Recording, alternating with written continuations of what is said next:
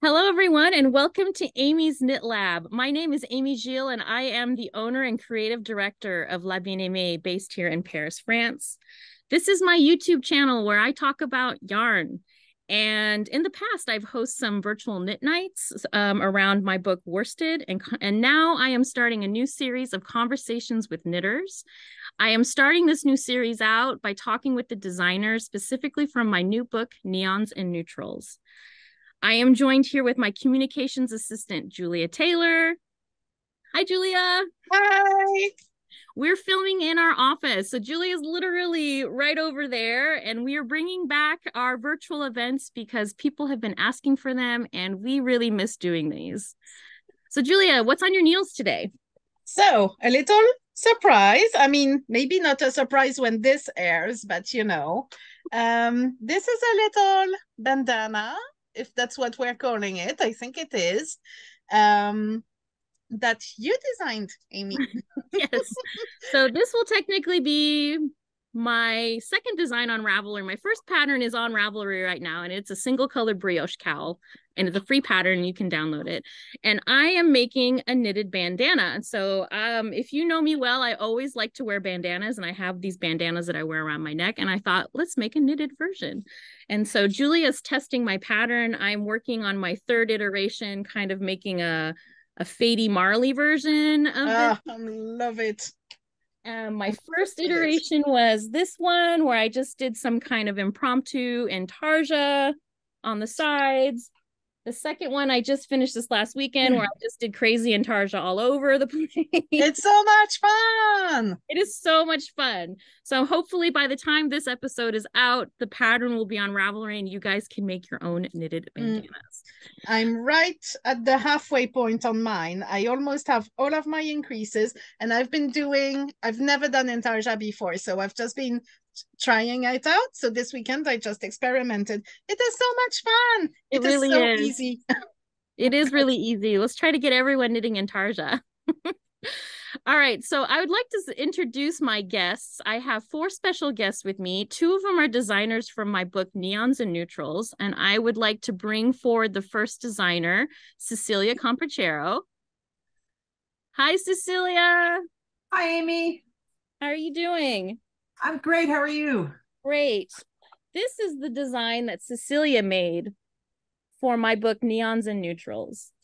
As you can see, it's right here behind me, and I'm wearing the dark version from the book today. Cecilia, welcome, welcome, welcome. Please tell us a little bit about yourself. Introduce yourself to my YouTube channel.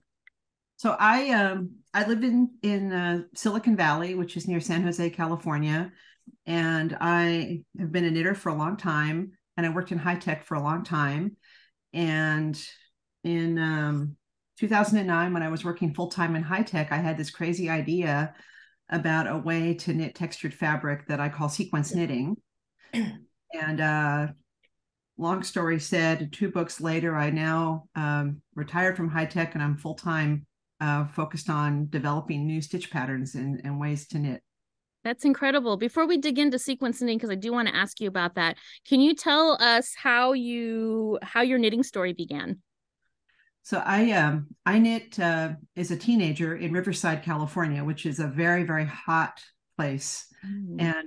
And I was fascinated by knitting. A friend's mother taught me how to knit. She was a psychiatrist who had gone to Harvard. She's a very smart person, and she made these beautiful, beautiful sweaters for my friend, her daughter. So she kind of got me curious about it. But I was always heavy, and knitting patterns never were in my size. So I immediately had to begin thinking about not only how do you knit, but how do you also engineer things that can fit. And so I spent many years knitting it with almost no results that I had to show for it all. I have to say, I never quite cracked the nut of how to make something that worked. And then when I went off to college and graduate school, I kind of put it in the back burner. And then in the early 2000s, a friend wanted to go to a Stitches in Oakland. And it was just this eye-opening, oh my goodness, knitting is alive in America. And I became obsessed all over again and plowed through all of Elizabeth Zimmerman's books and started going to becoming a student at every event I could get to. and becoming re-obsessed with knitting. And I focused then on accessories because I didn't have to worry about fit, and started to have a lot more success. Well, tell us about sequence knitting. So you've written 2 books about this subject? I've written 2 books. The first book is called Sequence Knitting. And the idea of sequence knitting is you take a sequence of stitches like knit 2, purl 2, or knit 8, purl 4, and you repeat them according to a rule. I sometimes say you repeat them in a brain dead way, and texture happens. You treat the front and back side of the knitting the same because you're just following a rule. And it's pretty simple if you're making 1x1 ribbing, which is sequence knitting. But if you start to make the sequence more interesting or the rule more interesting, you can create many, many fabrics beyond the even ribbings that are super interesting. And I'll show a few examples later in my swatching on my journey to design. Yes, we're going to talk about your design reflected. I love that because while I was out on tour, I was telling people about sequence knitting, and a lot of people discovered who you were because they didn't know what sequence knitting was. And I told them that it's such an easy meditative way to knit as well, because you have very easy stitch pattern to memorize, Yeah, the stitch patterns often fit on a little disc of paper that I pinned in my knitting. So I think that maybe your pattern is the shortest one. It absolutely is. It fits on one page, which makes the publisher very happy. Yeah, I love that. I love it. And I think once people kind of get it, they sort of get hooked. Now, my second book was about color, not about sequence knitting, but it was specifically about color that you can create by holding strands together. And it's called Making Marls. And when you and I talked about your concept for this book, it could not have been more appropriate because it's all about mixing bases and putting strands together. Yeah, I had you in mind when I was thinking about making the book because I thought that you would be a designer that was a perfect fit for this book. Considering the marling that you have done, I've been familiar with your work on that. The sequence knitting, I knew about it, but then I don't know, it just took this wrap that you made to the next level. Honestly, it is such a beautiful piece. And I would love for you to tell us a little bit about your inspiration for Reflected. Yeah, well, maybe I can start. Should I tell you my design journey on how I got there? Why don't you start with the design journey? And what I'm going to do is I'm going to share a photo while you're talking. And then we'll go into your swatches because we would love to see those too right afterwards. So we talked about, when we first had our first conversation, we talked about wanting to combine yarns together to make a new fabric. And it didn't even have to be all your brand. It could be your brand with another brand or some mix. And so the first thing we did was you sent me some yarn samples for me to play with, and you specifically sent me some lace samples. You sent me Helix and Felix because when you're putting strands together, you're obviously making a thicker yarn. And I really like fabrics to have drape, especially a shawl really needs to have drape. So you need to start with pretty thin yarn if you're going to double them or triple them so that you end up knitting a weight that isn't too heavy. Mm-hmm. And I have some yarns that are Japanese yarns that I have loved for a long time. And I had an idea. Well, I'll show you. I played with silk mohair. I played with the Japanese silk noil. I played with, let's see, I played with, Felix and Helix together. And I played with 2 Felixes and 1 silk mohair. So I played with a range of mixes. And then once I had a fabric that I liked and a weight that I liked, then the design came after that. Well, that's incredible. We would love to see some of the swatches that you made to land on the final selection of yarn. So these 4 swatches are, I call these calibration swatches, and I talk about this in Making Marls because in Making Marls, you're inventing your own fabric and you don't have a ball band to tell you what needle size to use. So I always start by getting to know a yarn or a new yarn I've invented by putting strands together, by picking the needle size that I think is right. And then I go usually down 2 or 3 and up 2 or 3. So this is 5 needle sizes, 5 needle sizes. This one is 6 and this one is 6. So playing with needle size and mix. And here I have Felix with Ito Sensei, which is a silk mohair. Here is Felix with Helix. Here is Felix with the Ito Kinu. And here's Felix with two Felixes with silk mohair. Oh. And if you look at the four of these, the thing that really I think jumps out is this one is a textural marl that really shows. Mm-hmm. And so I really loved the life of the textural marl that I got by putting the silk noil yarn with the beautiful soft Felix yarn, because you can see that the marl is subtle, but it has a fleck to it, almost like a tweed. That's just beautiful. And if you could feel it, it feels beautiful. It just feels good. So this exercise, first of all, for any of these mixes, I now have a little library where I could go back and pick a needle size, because I have my little round paper tag that I can also write my sequence knitting pattern on. But this helps me pick the needle size. And so I ended up going with this one. And so that was my fabric. And then the next thing I had to do is I had to decide on stitch pattern.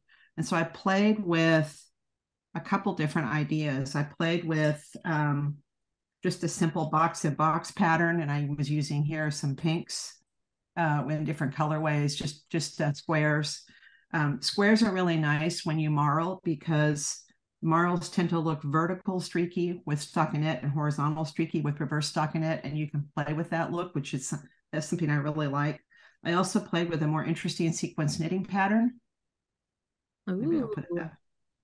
And trying to see how did I feel about it, and something with a little more texture in it. And this is a good example of sequence knitting. You see it's the same on both sides, wow, which is often what happens in sequence knitting. So you can really play with that. But I ultimately decided that these patterns, they didn't show off that vertical horizontal stockinette quality enough. So I wanted to go with a bigger pattern. And that's when I went to parallelograms. And in a parallelogram, you're really playing with knitting on the bias. And you can see that you get these nice long expanses of stockinette and reverse stockinette, and you get the lines, this sense of line moving with them. And then it really became a challenge to just figure out what colors do I want to work with. And I knew Flora Morganite had to be part of the story. And I also really like striping with marls. And the thing about striping with marls that's really interesting, and you can see it here, is it doesn't show on every stitch. It almost is a fleck. It's an intermittent fleck. And what that does is it tones color way, way, way down. So even a really strong color like Flora Morganite, which you can see here in pure skein form, when you do a single marl stripe, it becomes much more subdued. So then the question was just how to handle the striping. And this was a swatch where I played with, heavier striping, thinner striping, a little embroidery striping, just all different kinds of striping. But now on this parallelogram, where I've got these really nice stockinette, reverse stockinette biased columns. And I ultimately decided that a double stripe, which I think you can see here at the top, that double stripe was where I ended up, because I really like the look of the double stripe. And the problem with the double stripe is you can't carry the yarn, because it needs to be at least 4 rows apart. So you can't carry the yarn. So I came up with a way to do a little embroidery detail, which I think this swatch actually has. You see, it's just whip stitched at the side. It's brilliant. It's a really I love that technique. Little nub at the end. I want to do it for everything where you have to cut the yarn. That was amazing. I'm always fascinated with your swatches and the thought process behind it. Everyone on tour asked about this. They were like, what is that? Is that part of the design? I'm like, it's part of the design, and it's the way to weave the ends in. And I think it's brilliant. And it's easy. It's so easy. Yeah, I love that. I love that so much. One of the things I want to talk about is how you came up with the shape for Reflected. How did you come up with this shape? And while you're talking, I'm going to kind of just hold the shawl up so people can actually see. Yeah, so I've done a lot of patterns that are a single parallelogram, and a single parallelogram can be a beautiful scarf, but I really wanted the feeling of a generous shawl. And there's a lot of shawl shapes out there, but I started just playing with paper, with just cutting paper and cutting parallelogram shapes in paper. And I realized that this mirrored parallelograms was, first of all, very, very sequence knitting friendly. So it was a very simple design in terms of the knitting process. but also that very simple form. I mean, it's very wearable. Look at all the different ways you can style it, right? So wearable. Like I will style it. So when people pick up this sample, they look at it and I said, put it on. And I said to him, Cecilia has created a shawl that's not going to fall off your shoulders. I remember this was something that you mentioned when we were discussing the design process, because that's one of the reasons why I don't knit a lot of shawls, is because they always fall off the shoulders unless I'm going to be knitting like a huge thing. But the shape of this is so brilliant. So sometimes I'll be wearing it just around the office. And I tell people, like, you could put a belt on around it like this. Look, comes down along the back. I shift the triangle to my shoulder right here and wear it like this. And then I can throw this corner up, and it's like I've got a coat for the interseason, which is perfect for right now in Paris, because you don't really need a coat. You don't really want to wear a bulky sweater. And so this is just the perfect amount of coverage that you need. And I love it. And the minute people put this shawl on, they're like sold. They're like, I want to knit. Plus the sequence knitting is so easy. Yeah, it's really easy. And the thing I'm loving watching you style it is I'm always thinking about the fabric and the quality of the fabric, the feel and the drape. And it's just, you know, it just looks beautiful on you, the way the folds, you know, it just naturally has these nice folds and drape. It's really nice. The usage of the silk with the wool lace together really does create this very unique drapey but dry fabric, and it's nice. It's a good alternative to using mohair silk or alpaca silk. Some people don't really like that fuzzy yarn, and I know that mohair is like having a moment right now. Alpaca silk's having a moment, but this is really nice to have a shawl that can be drapey without using a fuzzy yarn. Yeah, it actually, if there's any itch factor in the wool, you've now taken half the wool away by holding two strands together. So it actually reduces any itch factor by putting the silk with it. Yeah, absolutely. So we started to touch base on the yarn. So you chose to use Ito Kinu, which I have here, and Felix together for the main colors. And then for the contrast stripe, you used Flora Morganite. Yes. And that's for the original that you can see right here. And even from a distance, you see that little pop of neon, but it's not overwhelming. It's a super great. It's actually following right in the concept of the book of mixing neutrals and neons and neutrals together. I got inspired because after you told us about this yarn, I went ahead and made a base for myself, a silk tweed base, which we are going to, by the time this comes out, we'll probably have released. Okay.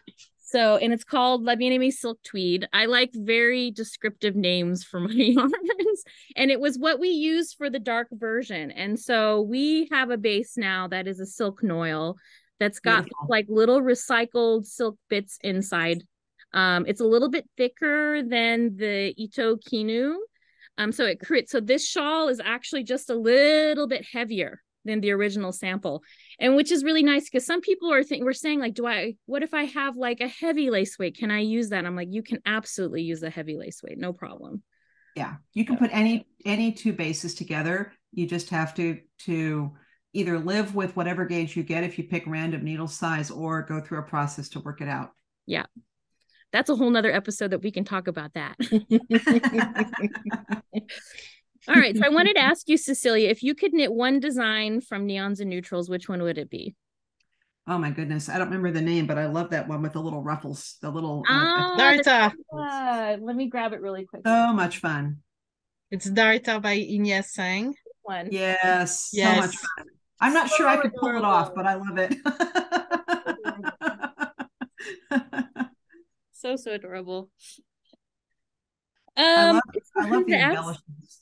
I love embellishments too. And I think that embellishments like that, where they're like kind of the main part of the design, are amazing.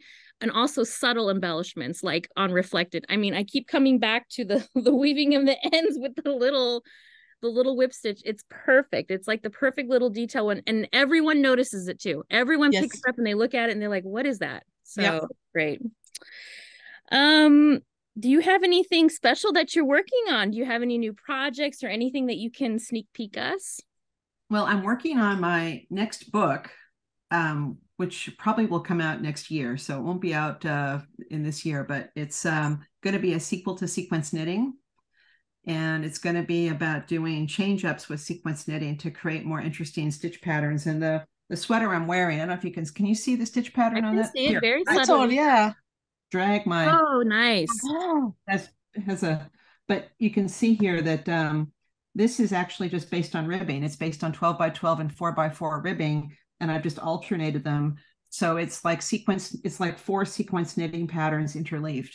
Wow. My That's next gorgeous. book is going to be about this idea and how to expand on that. So it's go ahead. sorry, will this be a book of patterns or a book of stitch patterns? Like, will you It's have going to be garment? mostly a stitch dictionary, I think. Okay. Okay. That's exciting. And so that's going to come out next year.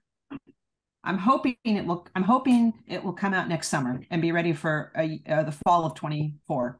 Ooh, that's exciting. I can't wait. I love books and I collect books, and I have both of your books, so this will be great to add this one to my collection. Thank you. All right, one last question before we bring Brienne forward. Where can we find you on the internet, Cecilia? So I have a website, which is just www.ceciliacampochiaro.com. And I also have a Ravelry group called the Friends of Cecelia Campochiaro. I have been sadly lacking on Instagram. I have an account there, and I have great ambition to get my Instagram mojo back. Maybe I will later this year. But my website has my events where you can find me, and I also have a newsletter you can sign up for there, where if I'm going to be doing anything special, I'll let you know. Very nice. Thank you, Cecilia. It was so wonderful chatting with you. I would like to bring forward my second guest here, Brienne Moody. Hi, Brienne. Hi there. How you doing? Good. I feel like I've gotten such a lesson from Cecilia. I've been just wildly taking notes while she's talking here. So I feel like that too. Like when we first started collaborating, I learned so much, and her books are so informative. I really enjoy them. But I want to talk about you, Brienne. Can you please tell us about yourself and a little bit about your background, and how did your knitting story begin? I'm Brienne Moody. I live in Minnesota in the US, very near to the Canadian border. It's very cold here, which would be a contrast to Cecilia and Silicon Valley there, although I did go to college in Silicon Valley.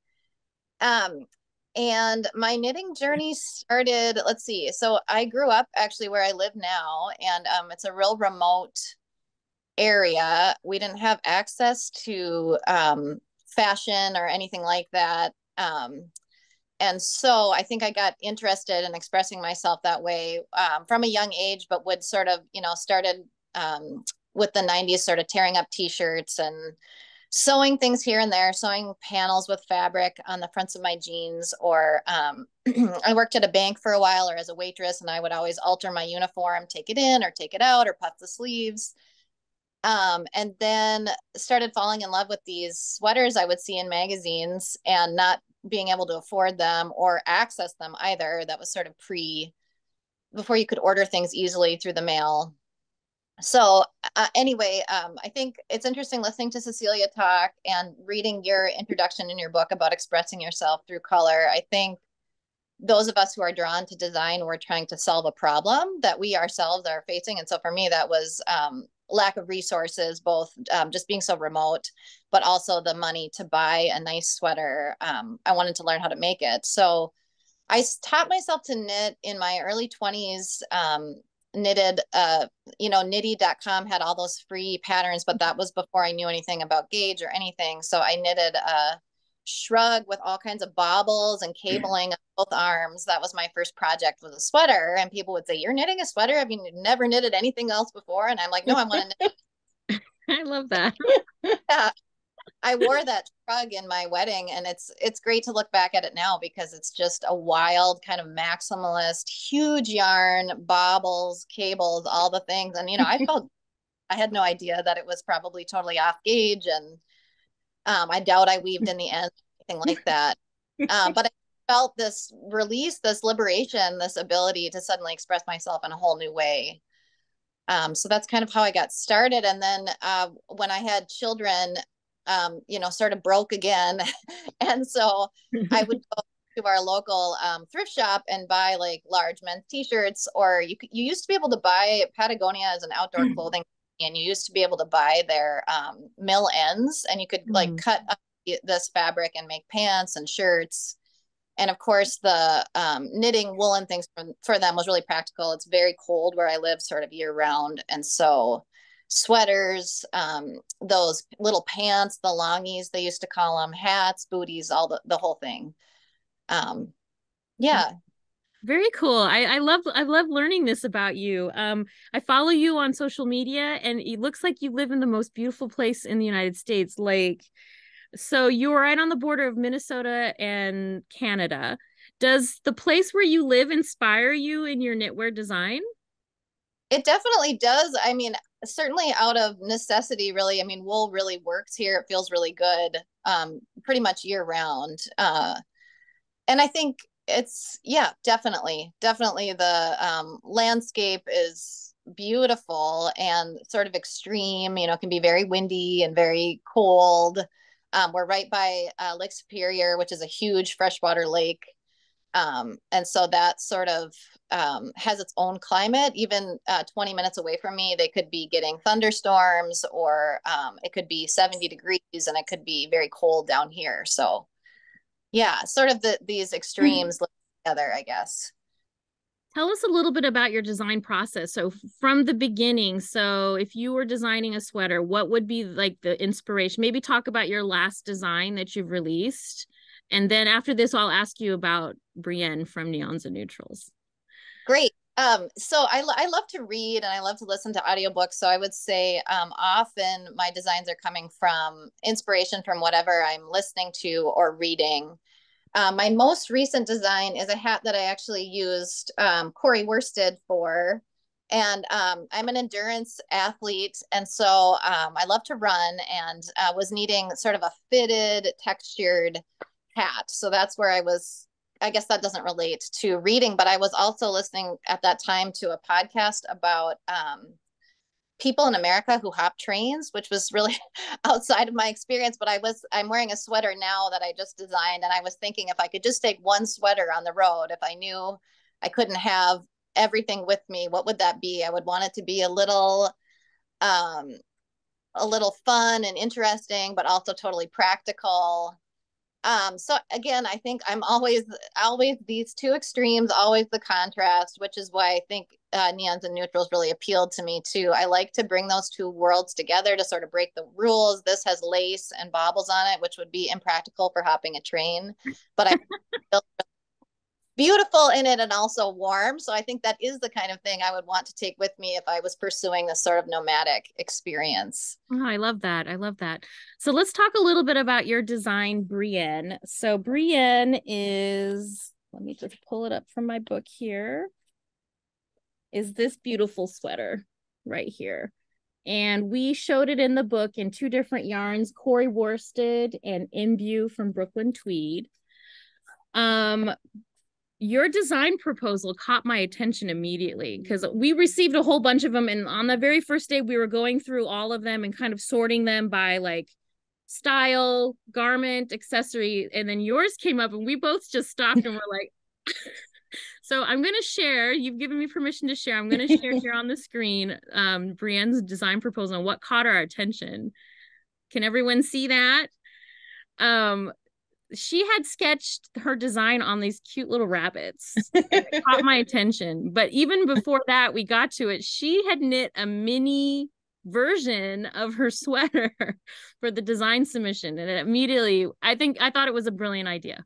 Brilliant idea. So I thought maybe you could talk to us a little bit about your design inspiration for Brienne. Sure. Well, I loved the paintings that you had put out that really spoke to me. And I would say I'm sort of a recovering neutrals lover. I mean, I do love neutrals, but I really love maximalist color and texture. That's what I really like to make. And so this just provided an opportunity to really go for it. I wanted to try to include as many color splashes as I could. And I included those double cuffs, which are sort of a maximalist element. Nice deep pockets and this kind of boxy shape. Also, the construction is unique going from side to side. It had never worked that way before, and it allowed me to incorporate color in a way that I wouldn't have been able to in a round yoke. I think the design is really kind to different shapes. I think it's a really design. So I guess I had all of those ideas in mind. And as soon as I had that idea, I was like, I have no idea how to produce. Is this even possible? Is there, in spite of my loving to sort of go crazy with colors and texture, I'm a total rule follower. And I love that Neons and Neutrals is a rule breaking book completely. Since reading it, I just have so many ideas, and I definitely went about my own design that way. It was sort of scary to even pitch it, but I think knitting that tiny sweater gave me an opportunity to practice all of those techniques. Well, I thought it was a brilliant way to convey your idea. Immediately, I saw exactly what the design was talking about. The side-to-side construction, this was the only submission that we got for the book in this kind of construction. Mm-hmm. I have seen this before, but like a long time ago on Knitty. You know, like on knitty.com, I saw some sweaters that were knit from sleeve to sleeve, but I just loved how you incorporated the double cuff. Seriously, is a showstopper. People immediately pick up the cuff and then they look at it. We start the conversation. They try on the cardigan. We showed it in the book in two different lengths, cropped and the regular length. And what is so great is that when people choose it for their size, it's a more fitted cardigan. But then when they try on the bigger one, which is the one in Imbue, it gives you a different style of cardigan. It's kind of this oversized, comfortable, almost kind of bomber jacket style cardigan. And people are like, I actually kind of want to knit too. So they knit one close to their size and then they knit one size up or even two sizes up to get that kind of oversized, relaxed fit. And then there's the best part, the pockets. I'm all about pockets in knitwear, and I love the side slit pockets that you integrated into this design. I just feel like it has all the little elements that I look for in a garment. And then you played around with color. You did color blocking, color work, and it's just, it works really well. For the name of the sweater, I made an executive decision to name it after you. I kind of decided with the second book that I would name at least one pattern after a designer in the book. And I really like your first name. I think Brienne is a really pretty name. It makes me think of Game of Thrones. I was just like, when this came through and we were talking about names, I reached out to you immediately and asked if it would be possible to name it after you, because I just think it's a great name for a garment. So that's kind of where the inspiration for Brienne came from. It was me being inspired by Brienne's first name. That was very fun for me. Again, growing up in a remote, teeny tiny town. My name is French. Brienne is French, and it was pretty unusual. I still have teachers that I had all through high school that call me Brian or Bryn, or and heard that pronunciation. I had never heard that name anywhere else except for Game of Thrones. And what a thrill to have such a strong female character with my same name. I love it. So having it in the book is a real treat and sort of a full circle empowering moment for me, because it's sort of been at different stages in my life, I would say more of a point of shame. I was even at a conference this weekend and people were saying, now, how do you say it? And I said, anything's fine. I'll come over, I'll hear you. Anything's fine, So it's nice to have sort of that affirmation of, no, this is my name. It's a good name. It's a great name. Yeah. It's a great name, and it needed to be the name of the design. I mean, I immediately knew that from the beginning when we started working with you. I was like, we should just call this cardigan Brienne. We actually called it the Brienne cardigan the entire time. Yes. Talking about it before we even Absolutely. If you could knit something from Neons and Neutrals, which design would you knit? That is such a tough question. Now I'm just going to knit Cecilia's wrap, because that was really cool to hear about all of that. But I was going to say Wervel. I love colorwork yokes, of course, and that one is such a showstopper. And then I love the idea that she went from fine gauge in the yoke to a larger gauge for the body. I just think that's brilliant. And again, this break the rules knitting, it wouldn't have occurred to me that we had permission to do that. So I love designs that really and I love to hear that Cecilia takes cuts paper to come up with different shapes. I really like working with things like that too, paper towels put together in different ways, or sewing together some quick scraps to see how a shape would fit. I definitely have taken that advice from Cecilia, because when we were collaborating for the book, she had mentioned this to me before, and I am just starting my designing path right now. And so that has actually been really helpful to cut out shapes when I was working on intarsia techniques. I would cut shapes out on a piece of paper, and then I would lay it out and be like, okay, so this is the shape that I'm kind of knitting. And it was such a great visual guide. Cecilia, thank you. Actually, two more questions. What are you working on right now? Do you have anything that you can sneak peek us? Yes, so I am working on a second version of the sweater I'm wearing right now in gray, but I also I have, this one is in testing. But I am working on something in La Bien-Aimée DK right now that I haven't shown to anyone, and it's a shawl. Wow. Not sure how well you can see it, but what I've done is taken that increased section on one side of the shawl and kept it all in garter stitch, just simple stitches, but I love showing how this variegated yarn looks in different stitch patterns. So I'm trying to, yes. It's simple, but kind of special because it shows the different way that the colors look in those different stitch patterns. And so this one is almost done. It'll be ready for testing pretty soon. Ooh, I can't wait to see that one. Can you hold it up again? Because it is true how the variegated yarn does look different across each of the stitch patterns. That's amazing. All right, we'll have to keep an eye out for that one. That's exciting. So tell us where we can find you on the internet. Sure. I have a website. It's briennemoody.com. But most often I'm sharing things on Instagram, which is also just Brienne Moody. It's pretty easy to find. Okay, awesome. Thanks so much, Brienne. Thank you. All right, now I would like to bring forward our special guests. We have two test knitters that have joined us, Sabrina and Frances. And I'm going to let Julia take over this portion. So we have Frances tested, reflected for Cecilia. So I'm going to start by talking to you, Frances. Thank you so much for joining us. It's a real pleasure to meet you. Could you please introduce yourself to us and tell us who taught you how to knit?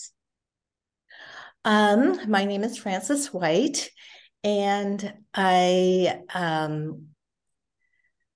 learned how to knit by teaching myself out of a craft book while I was in elementary. And I primarily taught myself how to knit and purl, but my mother is a fabulous crocheter, or she was a fabulous crocheter. And she always used to have her crocheted items, throughout our house. It was during the late 50s, early 60s when, they crocheted doilies and large bedspreads in the small, with the small thread cotton. And I've always liked to do little crafty things. Anyway, I did that in elementary school and then didn't do anything with it. And then I worked as a nurse and at a children's hospital, and across the street we had a knitting shop. And I wandered over there one day and I just fell in love with all the yarns and the colors. And I picked up knitting immediately. And I just, again, I was self-taught, and I just started out making sweaters. Didn't do, the scarves or hats to start out with. I just kind of you dove right in. Yes. Okay, so that's how I got started with knitting, essentially. And how long ago was that? Oh, a long time ago. I have a question. I think since you learned knitting from a book, is that what you said? Yes. Okay, because my mom learned knitting from a book and then she taught me. How do you knit? Do you knit English style or continental? English. Yes, me too. Me too. And that's because my mom said that's the way I learned from a book. So I don't know, maybe like most people, when I ask them, that's how they learn, is they learn English style from a book. So I did teach myself how to do continental knitting, but when I was in nursing school, I everybody was crocheting at the time. And so we did the granny blankets. And so it was, it was a good transition for me to go from throwing to continental knitting, because you crocheted with, I'm right-handed, but. I'm the same way. I'm exactly the same way. Okay, and then could you please tell us how you became a test knitter? Well, Cecilia came out with her book, Sequence Knitting, and I was, at the time, I was a part owner in a knitting store that has now closed, called Got Your Goat, and I invited Cecilia to come teach a class there. And when we were finished, I was so interested in what she was doing. I asked if she needed somebody to, knit her designs or swatches or whatever I can do to help her out. I would, I'd be glad to do it. And essentially that's how and that was about 4 or 5 years ago. That's super, because you are actually the one who knit the sample for the light version of Reflected that's behind Amy. Yes. So I think for some people it's not very clear the difference between being a test knitter and being a sample knitter. So could you please explain to us, when you were knitting Reflected, did you test knit it as well or just knit it? I just knit it. Again, I'm one of those people who just likes to jump in and start knitting the pattern. And I suppose with sequence knitting, there's not too much to test once you know the sequence works and the shape works. But you do have to pay attention. Yes, of course. And so could you please tell us what you've been knitting recently? Is there anything you can show us? Actually, I just finished this Lundgren sweater. Ooh. Geez, I'm forgetting the gal who designed it. It's fine, because I can, just with the name, I can find it and put it in the notes, which will be below the video. And so that's not a problem.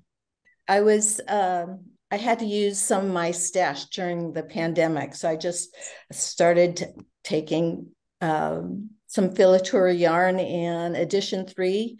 I didn't use different yarns in the yoke here. I just used edition 3, and it just changed colors by itself. And I just love that. That's awesome. I love it. I'll have to look it up. I haven't heard of it. It's like taking a self-striping yarn and using it for color work. It's like, what a great idea. Yeah, we used to call that jacquard magique. In my when I had a yarn store, I would sell that to people often. Like, you take the variegated or the self-striping yarn for the color work and just the solid, and you just knit the pattern, and it just changes color, and it just makes it fun. So we called it magic jacquard, magic color work. And you don't have to keep changing yarns, which makes it much easier. Great technique. Okay, well, thank you so much. Oh, sorry, go ahead, Frances. No, and then the last thing that I just knit, and I just finished it, was Whispers by Les Garçons, which is a man's sweater. My husband has been bugging me for the last couple of years since the sweater, and I just finished that. They do that, don't they? Yeah, every few years, my husband pesters me for something. Right now, he really, really wants a new scarf. So, and I don't like knitting scarves. So I'm thinking about the shawl that I could possibly knit for him. So we'll see. Thank you. Thank you so much, Frances. So now I'm going to chat with Sabrina. Hi, Sabrina. Thank you so much for joining us. Oh, you're very welcome. This is not actually our first time meeting, because we met you so in 2021 when we did those knit nights for Worsted, because you were a test knitter for Andrea. And so this time around you tested the Brienne. I did. And it looks awesome. So I'm gonna start with the questions, and then we'll talk about which yarn you used. So we know you, but it's been a little while. So could you please introduce yourself to us again and tell us how you learned to knit? Sure. My name's Sabrina Crossley. I'm a mom of three and a chiropractor by day, knitter by all the other times. I originally started knitting when I met my husband. My mother-in-law taught me. So that was over 20 years now. We've been together. So she taught me right away. Originally, I'm left-handed, so I tried crocheting at first, but I couldn't hold tension in my left hand very well. So she taught me English style, but I would always have to like drop my yarn and loop it around and drop. So a gentleman came to our local yarn store to teach continental knitting, and I picked it right up, and I was able to hold tension with my left hand, and it was very much intuitive. So since then, I can now crochet with learning how to tension that. So but mainly my mother-in-law was the big inspiration. So we go on knitting trips together and that sort of thing. So she's I love her having in my life. So wow, that's great. Mm-hmm. And she brought you this incredible gift of knitting. She did. Much to my husband's chagrin with probably the amount of money I spent on it, but it's a good way to connect with her and then with others. So I'm very happy to do it. Yeah, and so you've been a test knitter for a while now, and you test knit for a few different designers. Can you tell us how you became a test knitter and why? So I would say I think my original test knitting started very early in the pandemic. Unfortunately, as a chiropractor, I can't do a virtual job. People don't like being adjusted over the internet. I don't know why. So I had a lot of spare time, and I think it was Tanis of Tanis Fiber Arts had reached out for test knitting for a sweater. So I started doing it with her, and it just brought such a sense of community when otherwise we couldn't really connect. And after that, I took any opportunity I could find. And then as it went on and I was posting projects, I had some designers reaching out to see if I would test knit for them. I think a combination of this, I guess my speed of knitting, but also my size. I think they were looking for people who could knit larger garments. So to see it on a variety of body shapes. Yeah. But now I find I test knit for specific designers that I've been test knitting for a while for. So Andrea Mowry is a big one. Jackie Cieslak, I've knit a few for her. And then there's a few others. Jamie of Knitosophy, and so it's fun. It's like mini little cows. And you get to know the same knitters that are involved. And when you see them at yarn shows, you've never met them in person, but it feels like an old friend. So it really provides a good connection and a good group to lean on, during hard times when we were stuck at home and had nothing else to do but knit. Yes, that's true. And so let's talk about your Brienne. Yes. So which yarn did you choose? I don't know. I had no part to play in that. So this is Le Bien-Aimé Corey worsted. This is I think my third or fourth sweater in it. I love this yarn. Yes. Right now I'm in Ontario, Canada, so it's about 20 degrees Celsius today. So I'm a little hot in this one, but it's such cozy yarn. It doesn't pill. A big part of why I choose yarn like this is I switched over to non-superwash yarns because I find with my size, yarn, especially superwash yarn, gets very heavy. It'll stretch on my frame. Yes. So when I switched to a non-superwash, it made a huge difference. And the colors I chose, well, I really like pink and coral. So this is Floral Morganite. And then with Julia's encouragement, I chose a yellow. So this is Yellow Brick Road because I don't wear yellow. But they look so good together. So I love it. And I love this sweater. I've never knit something sideways and it went so fast. You're never stuck on Sleeve Island at all. And the double cuffs were like, it's true. It's like, wait, I've done the sleeves? No way. The sleeves are done. It's like, what? Yeah.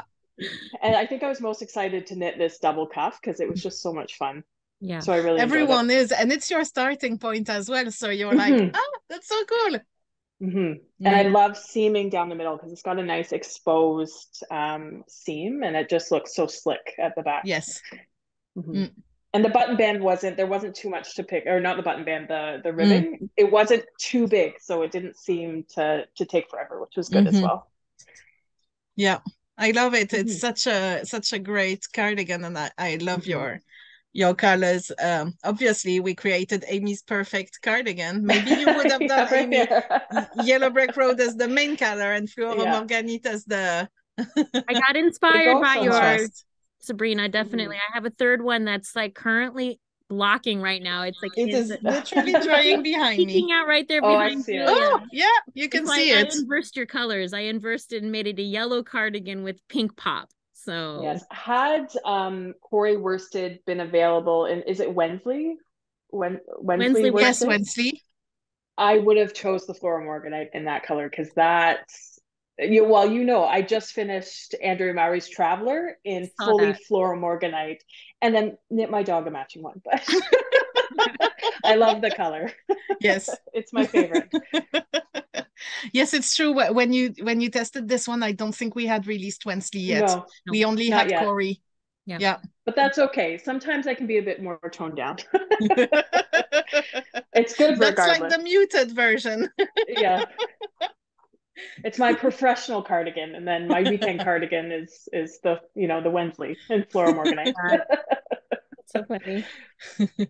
And so, can you let us know what you've been knitting recently? Is there anything you can share with us? I can. So the latest finished object was the bright hoodie out of Flora Morganite. It's funny, my dog had gone into, we have a puppy she's about 10 months old now. She specifically went in my yarn bag 3 times to pull out that skein of Flora Morganite in Felix. And I was like, don't you realize this is Paris yarn? So it was her way of telling me she needed a matching hoodie. So that's why she got one. But I went on a trip for a wedding to Punta Cana. So while I was there, I started, it's a rocket tee by Tanis Fiber Arts, and it's in her willow DK base, and shocking, it's pink. So I knit that one, or I'm knitting that one. It's almost done. I just have to do the finishing. And then I'm testing something for Sabine Kadri. It's the Surrey shirt, but in a V-neck now. So I've been working on that. By the time I think this will be posted, this might be out, but it's in an alpaca cotton base. So just a couple of t-shirts for the summer. Oh, nice. Oh, great. Nice. Yes, because I get very warm at work, so I can't wear many sweaters, unfortunately. Well, thank you so much for being with us. Thank you. It's always a pleasure. Okay, all right, I'm going to bring everyone forward because I have 2 questions to ask everyone before we end this episode here. So some fun questions for everyone. We'll start with Brienne, and we'll go around the circle. Brienne, Frances, and then we'll start with Sabrina, Frances, Brienne, and then Cecilia. If you were a stitch or knitting technique, which one would you be? Well, I love the idea of people picking a really specific stitch. So I'm going to be on that quest now to pick one. But I would say I love illustration. That's sort of where all of my designs begin. And so color work is what's most comfortable for me. I like expressing myself that way. Nice. Color work. We got a lot of those responses too in some previous episode. That's great. Frances? Knitting technique, stranded knitting. I like the color work. Very cool. Okay, Sabrina. Well, I was gonna say color work, but let me pick something different. I think honestly, I would be brioche, because it can be complicated sometimes, but otherwise can be bright and colorful and bold, or it could be toned down, when I have to be professional. So I would say brioche. Very exciting. And it grows and shrinks, so that's a good one. Sometimes we all grow and shrink. Very true. Okay, Cecilia. I think I'm going to say mistake ribbing, which is a sequence knitting pattern, an old one, and not really a mistake at all. I kind of like the misnomer. And mistake you can dress it up ribbing. Can you tell us a little bit about mistake ribbing? it's an ancient pattern. It's a knit 2, purl 2 on a multiple of 4+1 or 4+3, and it makes an little accordion, and it's reversible in 2-color striping, and it's a beautiful stitch pattern. But I love the misnomer of having mistake in the name. Love that. We're gonna do some research about mistakes. What's that? We're gonna have to do some research on this now. Yes, there's a deep dive coming in the comments below. So we'll find a link to this or something. Maybe do you have one on your website, Cecilia? I do not, but it's an old pattern. It's in Barbara Walker's books. And, Frances mentioned that with sequence knitting, you have to be careful to not make mistakes. And I'm always trying to think about how to make a pattern less mistake prone. So the mistakes are something that I'm always kind of thinking about, because it's kind of the bane of knitting, right? It's how do you catch a mistake fast and fix it? Yeah. I love that. It's a beautiful stitch pattern. Well, we'll look into that. Okay, second question. Brienne, what is your arch nemesis stitch pattern or technique? I don't have one. I would say my arch nemesis with knitting is rules, and also just time. There are so many things to learn. Each new technique I find exciting. I feel like this book is our big pink permission slip to wear bright, bold colors and to just try anything, put any different, yarns together, and just, push to express yourself that way. And when we do it, other people feel like they can do it. And I so appreciate that. Thank you. Awesome. Frances? I think I was knitting a Stephen West pattern that had brioche in it, and I had made a mistake and fixing a brioche mistake. I feel you. Nemesis. I feel like I'm on that plane too sometimes, yeah. When I have to fix brioche, I actually have to get myself organized and be like, all right, let's set this down and think about this. No TVs turned on or anything like that. So, yeah. How about you, Sabrina? This is really controversial because I hate baubles. I know everybody loves them, but mine, I think I said this last time, mine are never perky enough. They just, I find that I'm all thumbs trying to make them, and I'll knit them, but I don't like it. I'm just looking at Brienne's shirt with like baubles everywhere. And you tested Andrea, which has bubbles. and I said that on the video, and she was like, "Oh, shock and awe." I'll still put them in. Okay, how about you, Cecilia? Well, but baubles are definitely on the list, but I hate mattress seaming, and I know this is a somewhat controversial position, but I realize that when you're marling or putting strands together, it actually is harder to mattress seam. But I just hate having to think about where to put the needle. So I do pick up and knit seams, and I'm much happier. Okay. All right, Julia, we're going to answer this question too, because I've just changed my answer. So what is your arch nemesis stitch pattern or technique, Julia? I was going to say intarsia, but this weekend I tried it, and it is actually not very complicated. I did only very simple intarsia, so starting from one side or from one edge or from the other. But then you see I did a couple of staggered stripes to just see how I needed to. It is very, very simple. So it's not intarsia. I don't know what it is. What about you, Amy? I want to say lace pattern where you have to do it on the wrong side, right side and wrong side lace knitting. Yeah. You need that break. I need that rest row. I'm going to try and change your mind with my new book. Okay, I will take that challenge, Cecilia. I'll wait for the book to come out. Well, thanks everyone for joining us today for this episode with the Cecelia Campochiaro and Brienne Moody from my book Neons and Neutrals. We will be filming, so all of these are pre-filmed and then released out on YouTube. So I really appreciate you guys joining us for the premiere, and thanks for being so chatty in the chat. And we'll see you again for another episode here on Amy's Knit Lab. Bye, everyone. Bye.